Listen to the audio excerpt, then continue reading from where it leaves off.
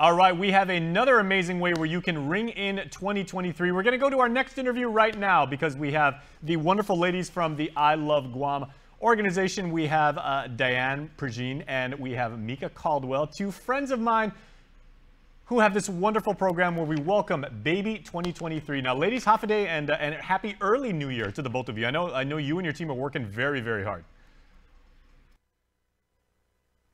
Half the day, Jason, and Happy New Year to you too. Well, almost.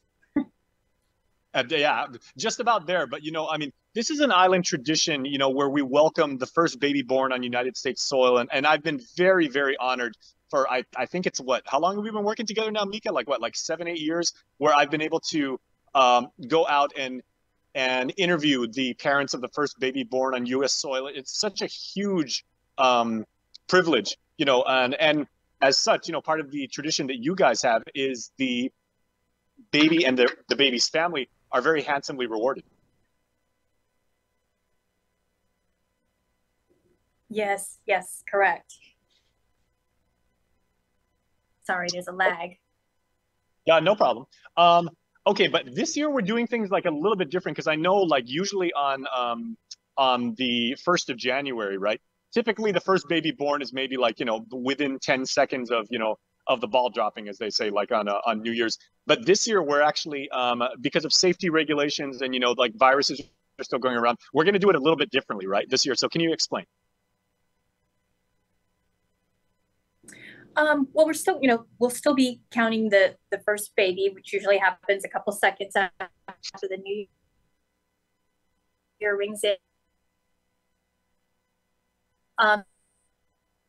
Thing that we're doing differently is that we, unfortunately, the baby's family can visit us at our office and pick up the gifts here, which actually works out better because it's usually truckloads of gifts that they have to bring home from the hospital. So I think this is much more convenient for them. Mm-hmm. And just so people get a sense, maybe Diane, if you can give us maybe just a little bit of a rundown of the gifts that the parents will be receiving. Well, the family and the baby are going to be blessed with about a little bit over $10,000 worth of gifts. And it's amazing. So this year we have 29 sponsors. So we're very thankful. We have a great business community. So the baby will receive a car seat, gift baskets, a year's supply of diapers, a year's supply of wipes, baby formula. They have things for mom. And if we move over a little bit, you can see some of the gifts here behind us. And we have a little bit on both sides of us as well. So our room is filled with gifts right now. Yeah, the amount of gifts that are literally showered upon, the first baby born in the new year and the baby's family. I mean, of course, we all wish the very best for, a happy and healthy life. And the babies are always wonderful, but the gifts, I mean, it usually takes you, like you said, there's truckloads for the family to take home. I know for you guys, you bring 2 or 3 vans, and it takes your group of maybe 10 people, maybe at least 1 or 2 trips up in GMH to bring to bring all those gifts up to the hospital room. So it's a lot of really, really good stuff. It really is. Mm-hmm. I think last year it took the New Year's baby family 3 trips. So it took them 3 days. Well, the little baby's going to get some exercise and everything. Well, tell you what, we are just getting started with this interview. We're going to go to commercial break right now, but we're going to return with Diane and with Mika, and we're going to tell you more ways that we will welcome the first baby born on U.S. soil when the new year kicks off right here on the Hotspot. So please stay tuned.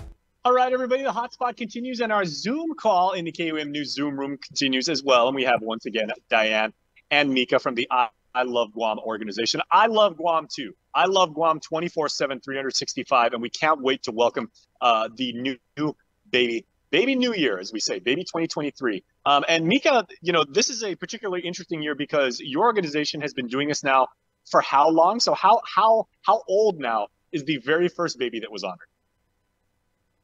So this will be our 19th year. So when I look back, and I think about the first time we did this and the baby that, we congratulated, this baby now is no longer a baby and is pretty much an adult. She will be 19 years old on January 1st. Mm. And I know, again, because Diane, I've been covering this wonderful event for several of those years in the 19 that you've been doing this, is On certain occasions, you know, every few years, some of the parents that were previously honored for their baby, they come back and they contribute gifts as well to this year's baby. Yes, yes. Our 2017 baby girl, Kylie Ray Tessalona, they've been very consistent. So she just came here a couple of days ago to give her gift basket, and she always gives us, This is her gift basket, right? she always includes a drawing for the baby. Wow. Yeah, so she's so cute. She turns 6 January 1st. You know what we've got to do? I mean, okay, let's hear at KUM. We're totally willing to like work on this with you guys. We need to do something where we get like as many of the New Year's babies all together, like in the same room, and just like have a fiesta, and we'll do an interview with it. That would be awesome. We should do that. We'll do that next year. Let's do that. Yes, absolutely. Okay, we're down. We're absolutely down. Okay, and you know, and that's a very special thing that bonds, you know, these families.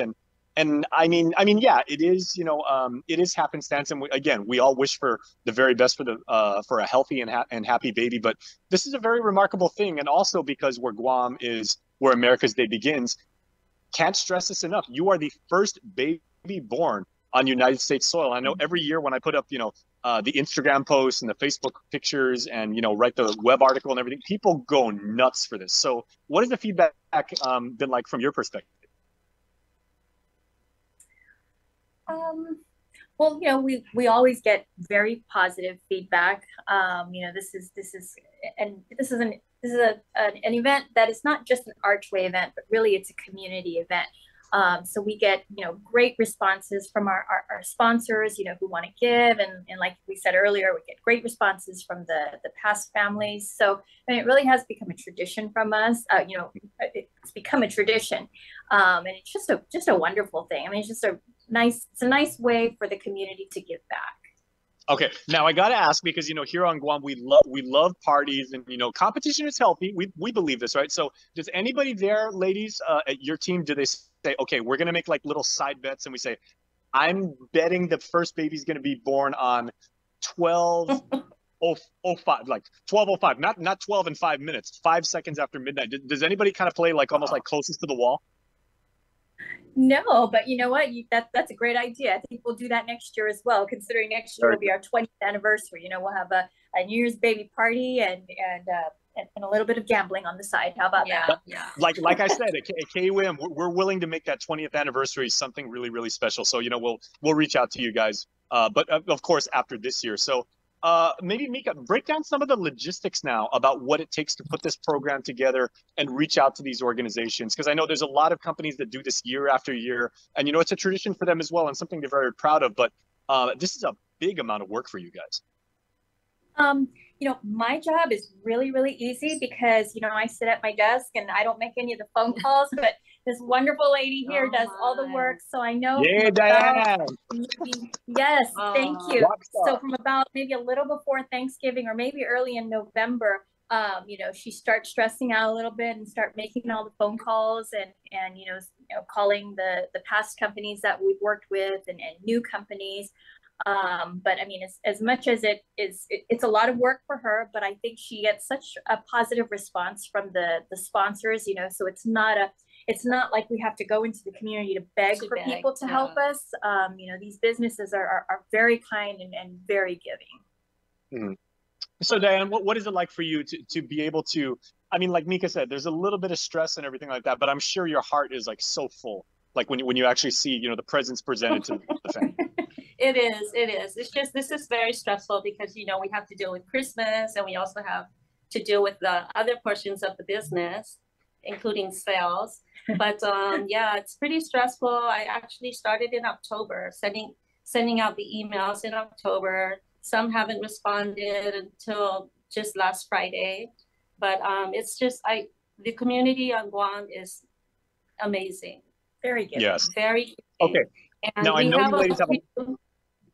you ladies have a ton of work to do before January 1st and everything. But final question is, if there are any individuals or maybe families that are watching us right now on YouTube or on Facebook, and they say, you know, I didn't know that program existed, but you know, my family would like to maybe contribute maybe a box of Pampers or some, you know, some baby wipes, or you know, maybe a like a little bottle or something like that. Anything counts. But are they able to do that as well? And how can they contact you guys? Sure, absolutely. They can reach out to either one of us. You know, our office number is 647-5683. And yeah, we're, you know, more than happy to take donations, and you know, to us, the more the merrier, the more that we can share, the better. Okay, Diane, last word is yours. For someone who's been working on this program and takes such a great deal of pride in it, what is something that the community should know about what this means to you guys over there? Oh gosh, what does it mean? Well, we're really blessed to have sponsors that continually participate and support this event. And I'm not sure, are we allowed to name some? Yeah, can we name Sure. some of the sponsors? Yeah, absolutely. Yes, okay, well, yes. Okay, well, we have 29, but like AK Toyota, Avis Rent-A-Car, Bank of Guam, the Daily Post, AB Risk Solutions, Burger King. AB Risk and Burger King, they seem to be in competition in regards to the size of their basket. So every year it gets bigger. And the AB Risk, they have different themes every year. This theme is, this year we have to pick up the basket with one of our vans. So I'm not sure how the baby and the family are going to transport that, but well, there you go.